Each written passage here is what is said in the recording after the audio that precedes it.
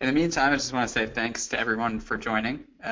Very much appreciate it. Happy to share some of what I learned so far and hear some of your questions and talk some things out along the way.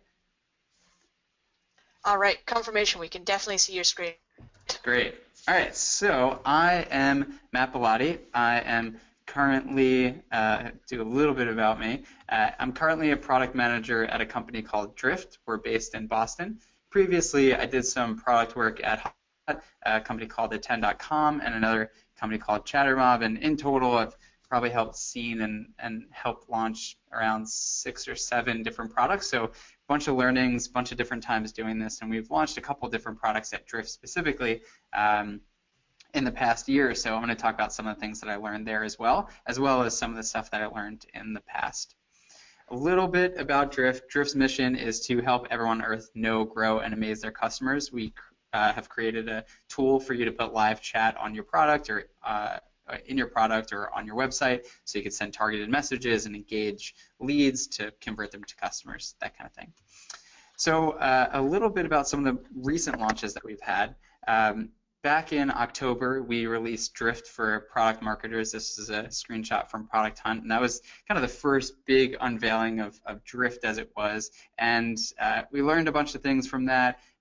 Product is very different from what it was back then, but that was one launch. In January, we created this other product called the Drift Daily, which was basically a tool that would plug into existing services that you use, like MailChimp or HubSpot, and it would gather all the new contacts in those systems and enrich them with data, send you an email every day of all of the new leads that you have that are visiting your website. So we launched that one in January, got some pretty good success with that. And we also launched a two-way integration with Slack, so you could have conversations with people on your website right from Slack.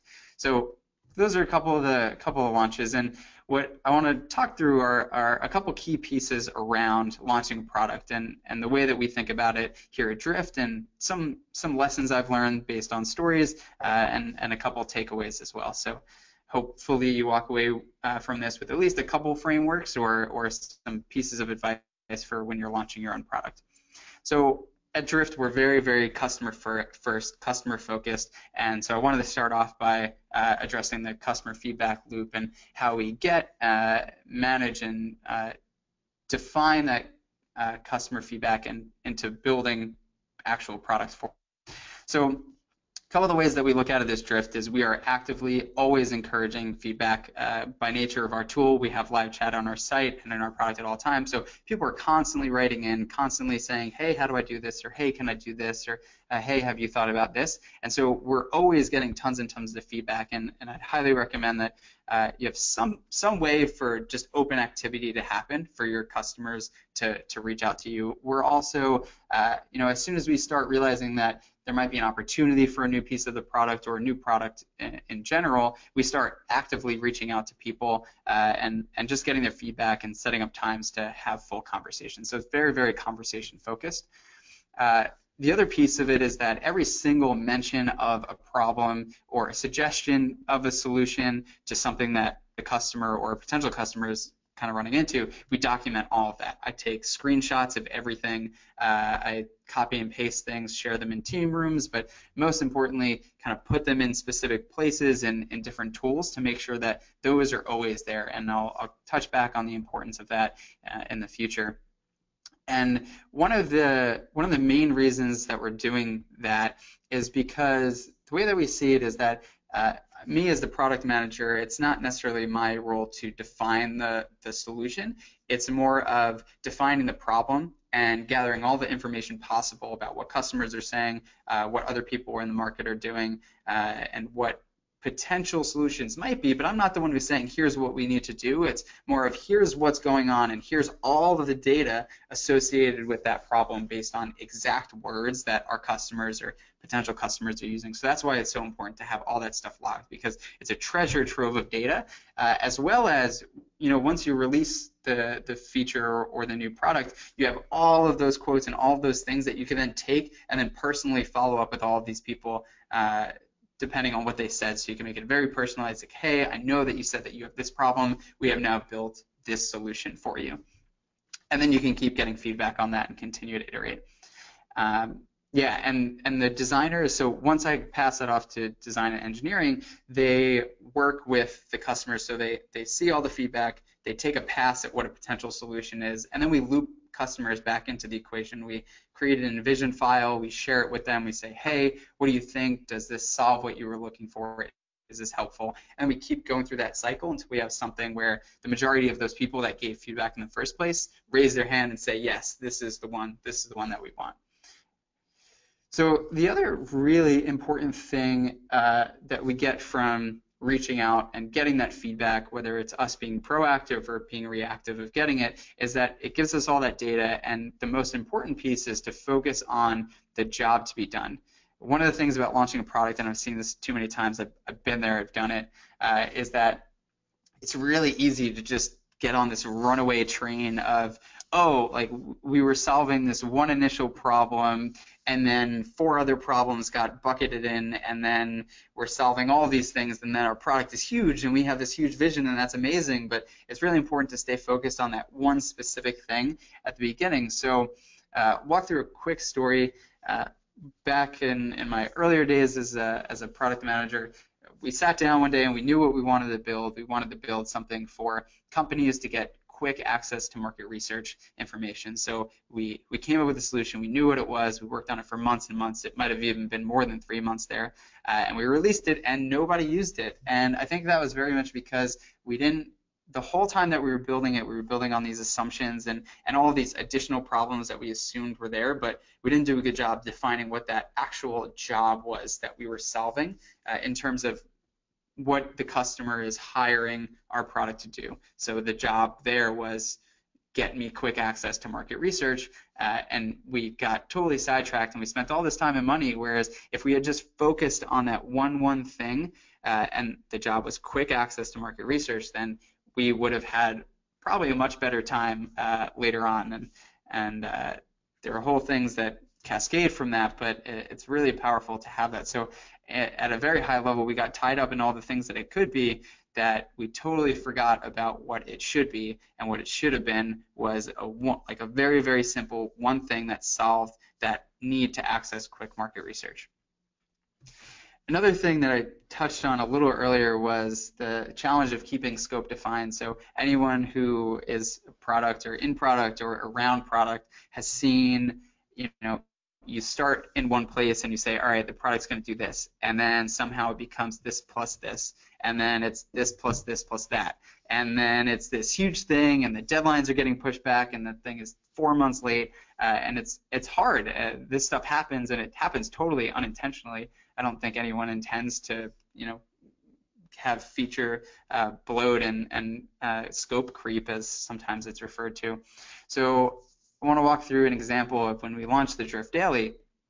The job that we were trying to solve was our customers were saying, how do I know who my leads are? I want to know who they are. I want to have quick access into who they are so I could follow up. I want to know what companies they work for, that sort of thing. So we crafted out this whole solution that we would send a daily email, we would post the data into Slack, we would have a web app where someone can log in and they can sort through all of those different contacts and see the data there. So what happened was we just wanted to build the web app and the email and the Slack thing, and it just kept getting bigger and bigger because then the web app needs settings, and the Slack integration needs this specific formatting, and the emails need these formatting, and then it has to work in Outlook, and then all these things happen, and what we kind of came down to is we wanted to be a short-term project to see if we were onto something and just wanted to get out the door. So we got the email ready, and then we just pulled an audible and said, get it out there. We solved the job. The job was access to who my leads are, and we solved it with the email, and we got it out there and just pushed it out. And I think that's one of the really important things is knowing when to just say this thing is ready, which I'll touch on a little bit after. So a couple things here. We let the web get totally tangled. We had the engineers who were working on the web app needed information from the back-end guys to enrich the data, and then the settings to support it, and there were all these, just this crazy web, and this happens when you have scope creep because you add settings, and this happens, and you add the ability to do this thing, and then it loops in the engineer who knows how to do that, and then we need a designer on it, and this web just keeps getting tangled and tangled. And the most important thing, and it's a challenge, I face it every day, is how do we identify where there's too much webbing and say, these things are all interconnected here, but we really need just to connect this with this and cut out all this other stuff just to get it ready to solve that job. So that's kind of how we think about it. Again, I'll touch a little bit more on that in a bit. And yeah, we forgot the initial job that we were solving, and it's just easy to say yes to things. This sounds great. The designer suggests this. That's awesome. I'm the product manager. I have this great idea. We should add that too. The engineers have this sense of this, and it's hard to say no, but sometimes you just kind of have to. And the best way to say no is to lean on that initial job that you have defined, that initial story, saying, is this story directly related to solving this? If so, then let's consider it, and if not, we'll think about it in the next iteration. So the big question is, when is my product ready to launch? And we've kind of sculpted a little bit of a product launch framework around this, and there are 3 major questions that I ask myself every day, and we ask ourselves. The designers have gotten in the habit of asking this, the engineers have gotten in the habit of asking this, and these are just the questions that say whether or not we're ready to go. Is it ready? The first question is, would the product solve somebody's pain in its current state? If yes, go on to the next question. If no, keep working on it. It's not ready. It's not going to be useful if it doesn't solve someone's pain. Question 2 is, are there any remaining dependencies? So this could be, there's a new report that you're releasing, but the data for the report isn't ready, or there's something disconnected in the way that the software is being built, and then we say, how can we remove them? If they're there, how can we remove them? So it's always thinking back to that web that has been created with, this team depends on this team and depends on this engineer. How can we cut out things there just to get things ready to go? And then 3 is, does the product actually work? Does it live up to a quality of standard? Is it going to break right away? And if the answer to all these things is positive, so question 1, yes, it solves the pain. Question 2, no, there's no dependencies. And question 3, will it work? Then it's ready to go. And sometimes it's a little painful to not put it out there when it doesn't look like the most beautiful thing in the world, but this comes back to, and I'm sure some of you have heard, the minimal viable product concept, and it's really important, and I know people harp on it all the time, so I won't go on it too much, but it's important to just get it out the door and define ready being it solves the problem, and maybe it doesn't have all the bells and whistles, but that's totally fine because you make sure that you're solving that job. So a little bit about the way that we go about product development. So we've started to build our own process. We don't follow Agile. We don't follow any direct framework that's out there. We follow what we've deemed as responsive development. So I could talk through a couple of the tools that we use and some of the values and the first principles that come along with this thing that we're calling responsive development. So these are the first principles that we have crafted around our product development process. So it's adaptive. We're favoring progress, not necessarily rules, but heuristics that lend themselves to saying this is how we should make decisions. We're very customer driven. The customer always comes first. We want to be talking directly to the customer. We're iterative, so it's not create this big product that's, or a big piece of a product that it's going to do all these amazing things. It's just take it in pieces, get it out the door. Rapid, moving fast is so important. We're very incremental, which is similar to iterative.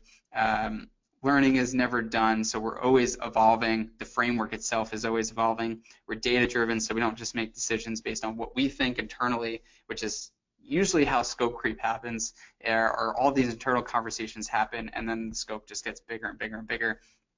And we're very focused, so again, very focused on the job to be done. So the tools that we use Trello to basically manage, what is being worked on, both what is being designed today and what is engineering working on today. So this is just a quick glimpse.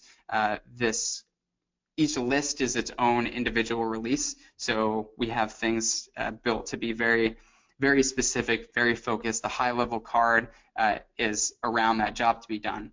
So when I'm creating what is up next, I'm defining the problem in a new list on Trello with some of that information, which is hosted in ProdPad, and then I bring it over to Trello. But it's here, and then this gets passed off to design and engineering, and then they work with it to create the solution.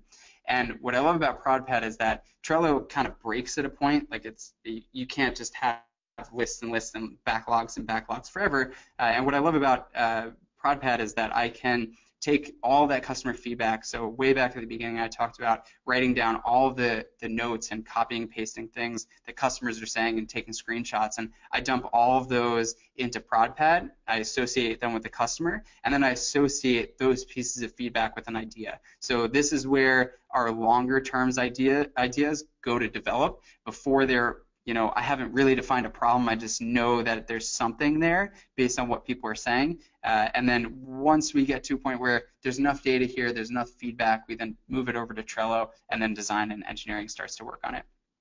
I want to touch real quick on avoiding forgotten pieces. It's really easy to get something out the door, especially if you're moving fast and you're iterative. I know, one of the reasons that scope creep happens, and I don't know if it's necessarily why it happens, but it's a byproduct, is that you keep saying, oh, we have to think about this, and oh, this and this and this, and what you should really be asking is, what do we need to make this thing work, rather than what do we need to make this thing better. And so the first question is, what do we need to make this thing work? That's stuff like missing an empty state, or you implement it and the button just doesn't make sense, or the way that the flow works, it's wrong, and it seemed great in the screenshots, and we struggle with this. I think it's a hard thing. We try to work very visually, so going back to the Trello board, like everything is in screenshots, everything's in images, so we try to be really visual, but we mock it up in Vision files, we share it around internally, we share it with customers, and we also, this is something that I want to start implementing soon, is a checklist. So each time that we realize that we've launched something and we missed something, there was an aspect to it, a detail that we forgot, maybe it was an empty state, maybe it was that sort of thing, we're going to just start creating an ongoing checklist. So check for empty states. So every time that we're releasing something new, releasing a new product, we can go through this checklist and say, did we consider this thing, because that's how the other thing caused problems, and did we consider this and this and this? And again, those aren't how do we make this better, but how do we make sure it works? So just a quick recap of some of the takeaways from my presentation here. Document as much of the customer feedback as possible. Put it in tools like ProdPad. Put it in whatever tool you might use, and make sure it's there, and make sure that you are helping design and engineering own the solution, and you as a product person much more so own the problem, own defining that problem based on what the customers need. The other piece is start with a job to be done and focus on it, lean on it to make decisions, lean on it to say yes, lean on it to say no. Use that job again as a means to choose things, what to do, what not to do. Look for ways to remove those dependencies. Ask yourself every day. I come in every morning and I say, what's in flight? Okay, we're trying to launch this update to reports. We're trying to launch these settings and this other thing. Who's waiting on what? And then I create that mental checklist in my head, and I say, okay, what can we remove here to get this thing out today? What can we do, taking out different dependencies across teams? So it's, how do we get this designer what they need to finish it now, or what does this engineer really need to just get it out the door? Do they need that other piece? Maybe not, and in which case you can get it launched. Use the 3-question product launch framework to make sure that you know when you're ready, and consider using the responsive development framework that I outlined briefly with the tools.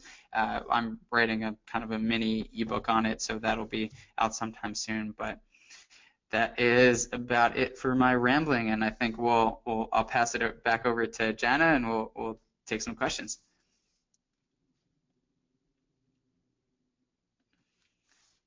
Jana, I think you're muted. I can't hear you just yet. Yes, okay, I was muted. Thank you, Matt. Right, I was saying, thanks so much. Really enlightening stuff that you shared with us there. Really appreciate that. So yeah, we definitely do have some questions. I'm happy to fire a couple off, and if you guys have more questions, then by all means, shoot them into the chat box just on the side there, and we'll be picking them up and answering them as we go. Oh, right. So one of the first questions that came out of this was, somebody asked, how do you communicate with customers before and after the launch? Yeah, that's kind of the golden question is how do you close that circle? That's why I think that's where I come in from making sure that everything is documented. Every mention of something is there in a place. It's in ProdPad, it's in Trello, it's in whatever tool that you use, so that when you're saying that this thing is done, you have it written in a list somewhere, and you say this thing is done. You make sure to look back to all of those things that you pasted and all the screenshots that you put in, and you could follow up with all those people. So you're not only creating a treasure trove of data for your team to make decisions and craft a solution, but you're also giving yourself and your product marketing team, success team, whatever it might be, support team, you're giving them the tools that they need to then loop back with those people. Yeah, that's a really great point. I mean, that's one thing that I've found is, just that ability to go back to a customer, even if it's 6 months later, saying, hey, Mm-hmm. remember that thing you asked for? We actually built something out of it. Here's what we've created. Do you want to have a, first stab at it? Always just makes such a big difference, and you always see so much appreciation coming from your customers when you do that. Yeah, So it's the worst thing is when you've built something and then you don't close the loop and then a churn comes in and it's because they didn't know that you had that thing, and if you had only just kept a better log, I've gone through this pain recently. yeah. Only if you kept a better log and closed that loop would you not have that churn. Yeah, I know that one. I know that one. And it's also really good to know that when somebody does churn, you can see what it is they've asked for and as to whether you did Mhm. deliver on it and whether that was, something that could have been avoided or not. So I think that's really good. Helps you just continuously learn as you go. Now, so who owns that piece? Who's actually in charge of talking to the customers? Is that you as the product manager, or is that more of the support team? How does that work with your team? Yeah, so we are, as I mentioned earlier, we are customer driven, customer first. So it's everyone's responsibility to talk to the customer. I I see my role as the customer's best friend. So internally, when conversations come up, I'm not trying to advocate to help the engineer, win on this decision or the designer get their way with this thing, but I'm in the position to advocate to make sure that we're all considering what the customer is saying and what they need. But everyone on our team does support shifts. We have the live chat on our website, and every single person on our team has one multi-hour block where they are responsible for talking to customers. So it's a shared responsibility for sure, but at the end of the day, it's my job to make sure that everyone still is properly sharing that responsibility and viewing the perspective of that the outcome of those conversations properly. That's great. Yeah, it is really important to make sure that everyone's talking to the customers, if only if it's just to see so they can understand the pain and understand what kind of Mhm. problems the customers are having. So, I mean, how do you go about talking to these customers? Do you have a particular set of questions that you ask to elicit feedback, or do you just open it up and say, "Hey, we're thinking of doing this, or we just launched this. What do you think?" Go about doing that. Yeah, it's definitely dependent on the situation. So if we're looking to craft a brand new product, uh, I would take a group of customers that I know are willing to talk, or ones who are reach or they fit in a certain persona, and I grab them from the database because I know that they would be the target, or they might not be the target, but I still want to learn from them. I reach out and say, hey, we're thinking about building something new. I won't tell them what we're building because that can stain the way that the conversation goes, because if they think it's going to be X and then it just becomes a self-fulfilling prophecy, it's easy for someone to say, yeah, Yeah. that thing. So I leave those conversations super broad, and the questions that I ask just lead to understanding the pain rather than proposing a solution and getting feedback on it. For once we're building it, it's hey, here's an InVision file. Can you click through and answer these three questions? Sometimes a piece of our product, uh, so it's live chat, and a piece of the product touches millions of people because people put it on their website, and then they have thousands of people that talk through it, and thousands. So there's some situations where I would go to something like Mechanical Turk and set a setup of screenshots and say, after you would click these three things, what do you expect to happen? So we go on data for that. So it very much depends on the kind of thing you're looking for feedback on and what kind of stage you're at in that development cycle. Yeah, okay, that makes sense. I mean, we do something similar here. We've actually set up a Slack group that's just for people who are ProdPad users, and so every once in a while we'll toss in a link to our mockups and have people click through and give their feedback there. But we've also gotten in the habit of asking one question that I think elicits a lot of feedback from people, which is, what frustrates you most about our product?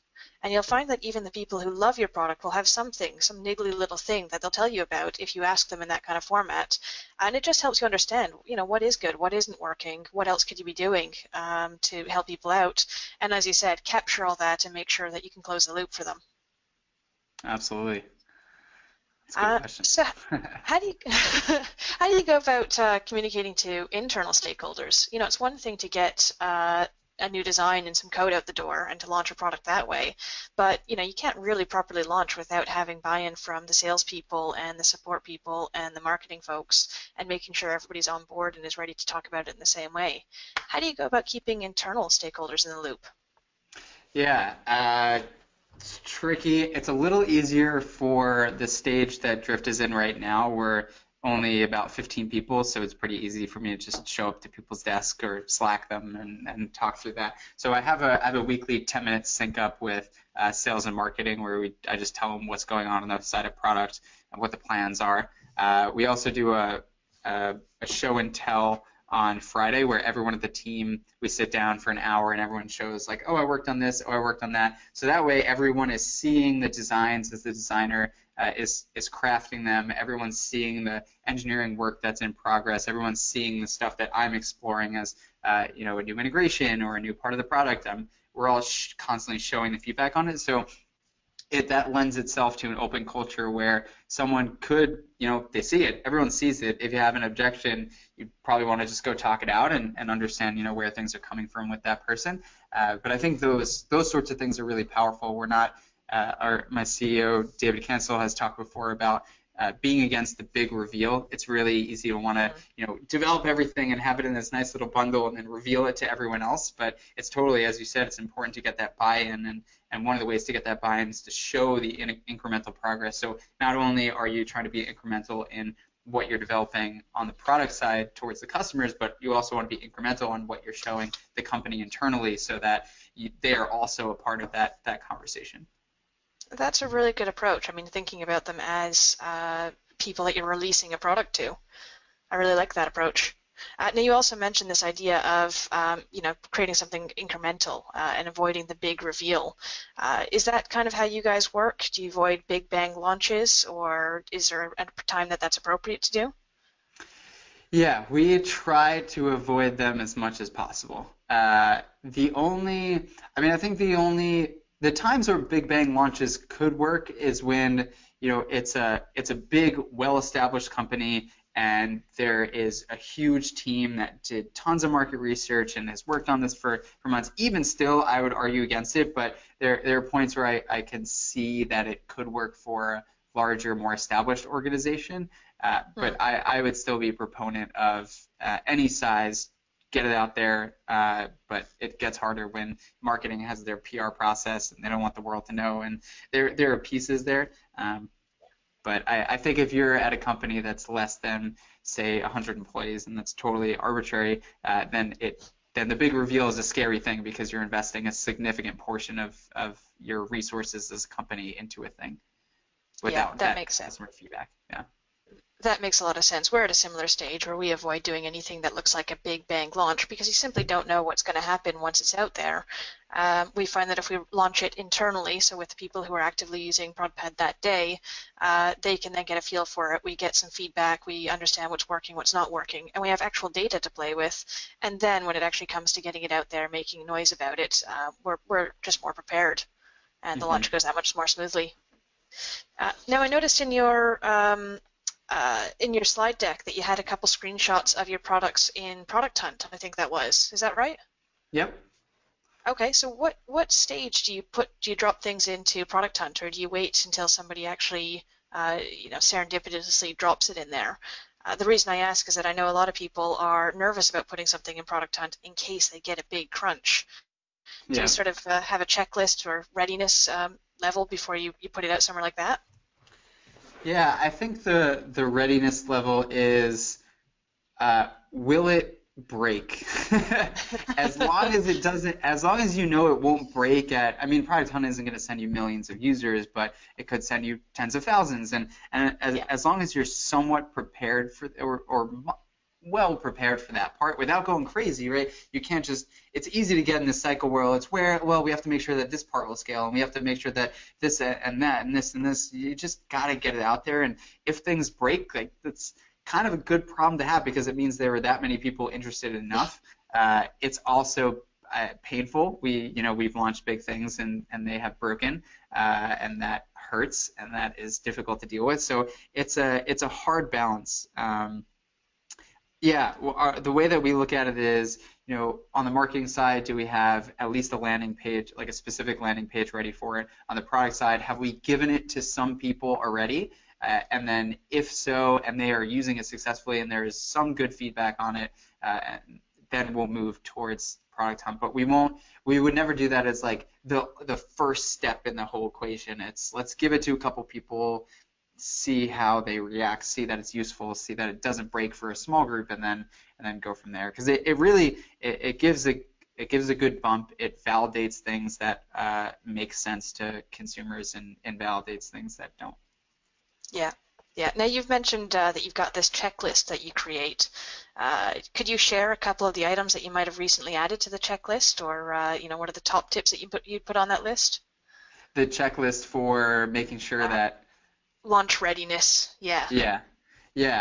It's, I don't have it up with me, but it's essentially, do we consider? So I think there's one big piece of it that a lot of the times on the side of design, we get in this habit of designing for the case where everything is there, like it's filled with content, there's tons of stuff there, and the case where there's zero things there. But sometimes we don't necessarily consider the states where there's a little bit of data, or a decent, like, middle of the road data, and it's important to think of all those. So it's have we considered what this looks like on the whole spectrum and not just zero and full.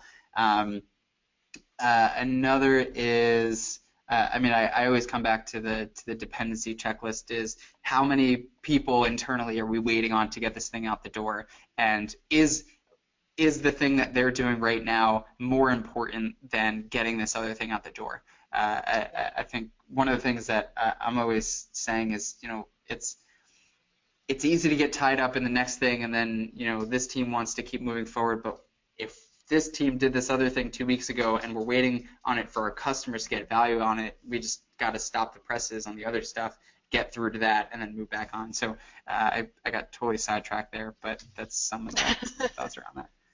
Yeah, that's fair. I mean, dependencies are a real pain. I've always seen that projects just end up getting bloated or wrapped up in themselves. Do you have any tips for not getting tied in a knot because of dependencies? Yeah, so the way that I kind of go about it is I keep a lot of this stuff A, in my mind, and B, on the tools that we use. So in Trello, I make sure that we label anything that relies on someone outside of the team. So each product team has their own Trello board, and anytime there's something on that board that requires a dependency on someone else outside of that team, I put a label on it that says there is a dependency here. So I'm constantly monitoring those and then checking in with people saying, hey, have we made sure that we've talked about with the other team about this thing? And it comes down to whoever the engineer on that project is, that job that we're solving, they're responsible for looking at those dependencies, and ultimately they kind of own it. But on a high level, at least seeing, what are the pieces that are dependent are a good first step, because at least it's important to have at least one person continually staying aware of that, and that's kind of me as a product manager. I want to make sure that I know what all the dependencies are so that we can get things out. And this is one of those things that kind of crosses the line a little bit with project managey type things, and that's why we're trying to move towards a culture where all the engineers and the tech leads, and they're the ones that own all of those dependencies. But it's important that someone, especially in the early stages, someone is like a hawk, paying attention to everything that's dependent and just trying to talk things out to say, hey, how can we get this along quicker? Yeah. Okay, that's really great. Now you've also you mentioned that you've been using data for this kind of stuff. What data do you use, and how do you go about gathering that, and how do you use that to decide what you're going to work on next? Yes. So it kind of depends. So in what situation is it when we're looking at the big next release? That data comes down to how many people have specifically voiced concerns about a problem related to this. If it's something we're looking to improve a piece of the product, it's how many people have said something about it. I mean, that's one of the things that I, as a product manager, love about having live chat there is I get both quantitative and qualitative data. I have 15 people that are saying hey, how can I edit this thing? And that's more than enough data to say, all right, this one's the most important based on sheer volume of people saying that they want this thing.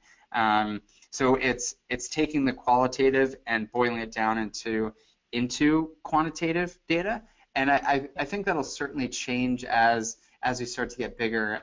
When I was at HubSpot, I worked on the Sidekick team, which used to be a tool to tell you when people opened your emails, and it's now been rebranded. But we had so many people using it that it was really easy to just take a list of the user base, reach out and say, hey, how would you feel about this screenshot being added? And then we would just use that data as a means to inform the final decision. Right, okay. That's good to know. And that's not dissimilar to how we work right now in terms of, taking a mixture of qualitative and quantitative, trying to figure out, how many people have asked for this, or what were they asking for what were they talking about when they asked for it, what was the context of the problem, as well as, purely how many people have asked for this type of feature, and therefore should we consider this one over the next one. Yeah. We also use, I'm a big fan of Heap Analytics, which gives us access to, you basically turn it on once in your product, and then it gives you historical data. Like, you don't have to define events, you don't have to define they clicked on this, but you can go back and look at it historically, which is amazing because we're thinking about revisiting one full part of the application. So I could just go in and say, over the past 6 months, how have people clicked on that? Like, what has drawn the most attention? So that's another really, really powerful way of getting data. And then I'm a huge fan of a tool called FullStory, which is kind of like DVR for your users. So you can go in, you could like block important information so that that stuff doesn't get recorded. But you go in and watch people use it, and I sit down with one of our with our lead designer every week, and we go through those sessions and just watch, and we say, wow, we just watched 5 sessions and 3 people ran into this UX issue. We should probably just go fix that. Okay, that's great. I'm really glad you mentioned both Heap Analytics and FullStory. We've been looking at both of those as possibilities to add to our own stack. So it's good to hear what's working. I think it's a space that's really heating up right now, the whole product analytics type of space, and there's a lot of new players in there. So definitely one to watch, but I'm definitely going to be checking out those two, Heap and FullStory. Now, one person has asked this question. They said that their company has recently implemented a tool for their customers to submit ideas directly. Have you done this before or seen this work? Yeah, at Sidekick we used User Voice, and User Voice gives you a tool to have a community forum. So it was anyone can just go on. It was attached to the support stuff, and anyone can go on and add an idea or upvote other ideas. And that was great. It was great because it gave me a pulse of what was going on. I never used it as a means to make the decision of what we're doing next because, I mean, sometimes the reality is that the customers don't necessarily know the next thing that they want, and there would be things that would have the most votes, but they were just so technologically or technically challenging that they just weren't going to give us the highest leverage thing. So it was good to see that a good amount of the stuff that we were doing had a decent amount of votes and a good amount of suggestions. It was good, but I wouldn't say that it helped. It wasn't something that we leaned on to make decisions. It was a good thing for a pulse. Yeah, that's a good way of putting it. I've always seen it the same way in that it's one type of input, but you Yep. can't just build, you can't just build all the features that people ask for, and Right. you can't just go by how many people vote something up, because sometimes the ideas that get voted up they seem really cool, but when it comes down to it, it's not going to add value to your business, or it's going to be so technically difficult to pull off that it's just not worth it. But it's one of many different inputs that I think a product manager has to consider when they're prioritizing. Absolutely. It's a good way to get a surface thought, a bunch of surface thoughts from customers. We're very drift. I mean, it's natural to us. We're very conversation driven, and my personal philosophy is that a customer can say they want X, but they might not necessarily want X, and you just have to keep digging to understand why they want that, because that's where you get the really, really powerful stuff. And the suggestion box is great because it gives you that first thought, like the triggering thought to that deeper thing, but it does put a little bit of a barrier up to get deeper into that conversation and really, really understand those things. Yeah, that makes sense. Now we've got a somewhat tricky question here. Do you know anything, or can you weigh in on how to build for a two-sided marketplace? So, one of your first questions was, does it solve a problem in the current state? But with a marketplace app, that can be very, very difficult because, you might need buyers and sellers, or employers and job seekers, or whatever the two sides are. What's your advice for somebody looking to launch a product in that space? Yeah, that's tricky. That was my first role as a product manager was with a two-sided marketplace, so I have some experience with it. Uh, so the way that I could just talk from experience, the way that we did it was we built it for one side of the market. We took hits on cost and uh, and the things associated with that, but we found a way to get those people engaged. So we were solving something for them. That was like the core piece of it was, there's sides A and B, and we identified was that side A, which was the consumer side, we needed volume on the consumer side to make B work. So we were okay saying, let's not worry about B. We can like hack ways to make B work, and let's instead focus on giving some value to A to drive up use there, and then start building on B. So it's I mean, it's a really, really tricky balance, and different kinds of marketplaces have different abilities to do that or not to be able to do that. Like Airbnb, you can't necessarily uh, fake renters. Yeah. So I can't speak too much from experience on that. Most of it would just be speculation if I answered outside of that. That's fair. Well, I've got one story I can share. It wasn't a product that I worked on, but it was a great case study I heard. Are you familiar with the company Halo? It's a taxi hailing Yes, app. yes. Yep, it's for the London market more than anywhere else, so it's one that I know quite well in our area. But what they actually did, they actually spent a year or more, or something like that, building up the side of the app that was just for the drivers themselves. So the black cab drivers had this app that didn't actually help them pick up customers at all. It helped them figure out where there might be, a concert letting out, so there might be a lot of people there, or where there might be traffic that they might want to avoid, or other things like that to get a feel for, it was a communication app that they could use and almost a social network for taxi drivers. And once they actually, as soon as they released the customer-facing side of it, which was you can now use your phone to call a black cab taxi, which is brand new at the time, uh, when they when customers pulled that up, there actually were cabs there, and they did that by making sure that the cabs already had this tool that they were using anyways. They found it valuable, and then when they added on the consumer side, it made it super valuable because all of a sudden they were also getting money out of this thing. So I think that kind of reflects the same thing you were saying, which is solve for one side of it, provide value to them, and then open up the floodgates and let the other side in once you actually can prove that you can solve a problem. You've got the minimum number of users or people there, transactions happening. Yeah, that's a great case study. It's one of my favorites, and I always go back to that when I'm thinking about marketplaces, but they're not easy. Yeah. Another space that's not easy, and somebody's got a question about this, is the enterprise space. How do you deal with it when customers need advance notice or have really specific needs and they're in the enterprise space and they've paid you, not thousands per month, but probably tens or hundreds of thousands per month for your product. Any advice for somebody dealing with that kind of issue? Yeah, that's challenging because you could have, yeah, 5 people, 5 big enterprise customers all requesting slightly different things, and then you wind up in a place where you purely have the resources to handle 3 of them. Um, Yeah.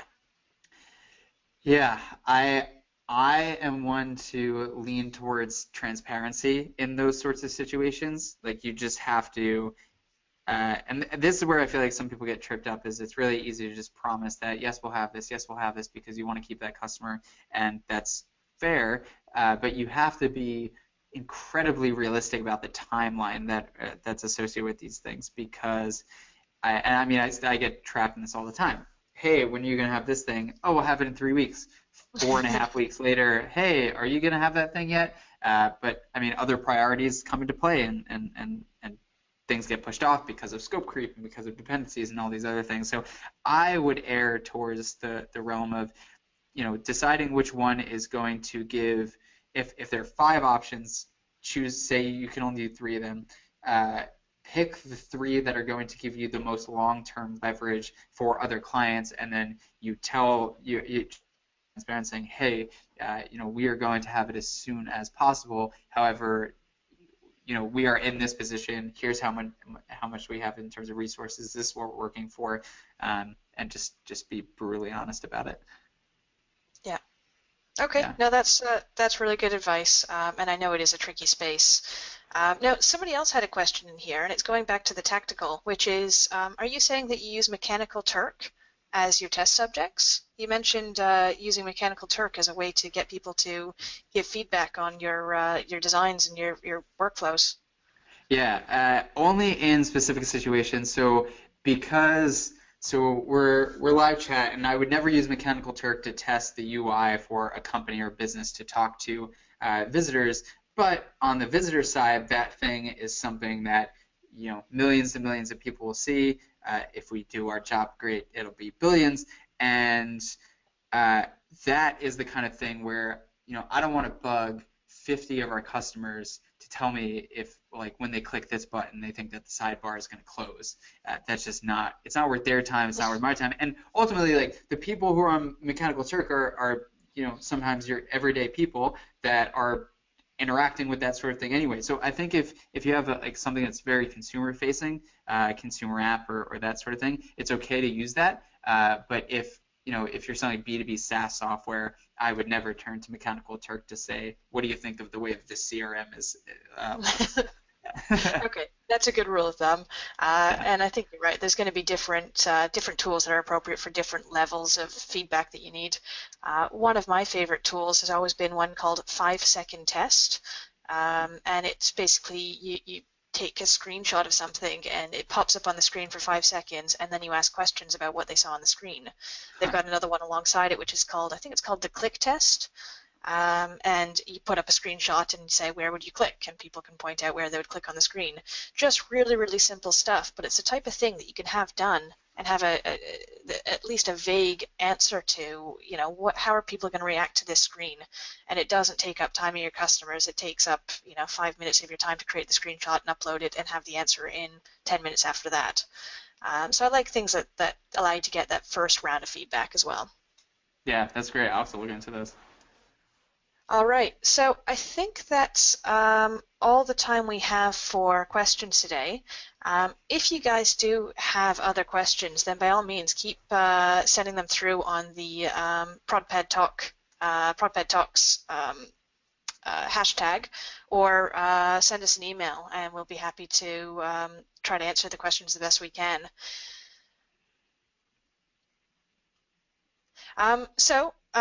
This pretty much wraps everything up. Matt, thank you so much for your time. This has been really great and really enlightening to hear from you.